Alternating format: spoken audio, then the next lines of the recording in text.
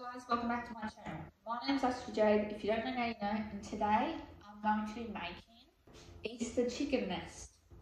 This is the photo, and I'm in a new kitchen because we just moved not long ago, and this is the first video in the new kitchen. So to make this, you'll need pretzel sticks, a block of chocolate, and speckled eggs. First step, you want to get your pretzels and break them into little pieces so they'll fit into a cupcake wrapper. Next, you need to melt your chocolate. And then slowly add your pretzels into the chocolate and mix it.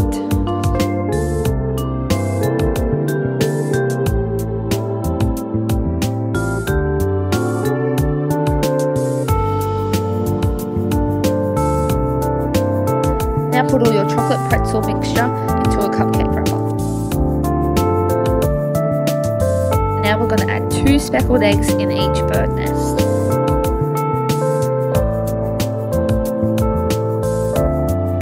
My sister has also made some of her own. This is her putting the eggs on hers.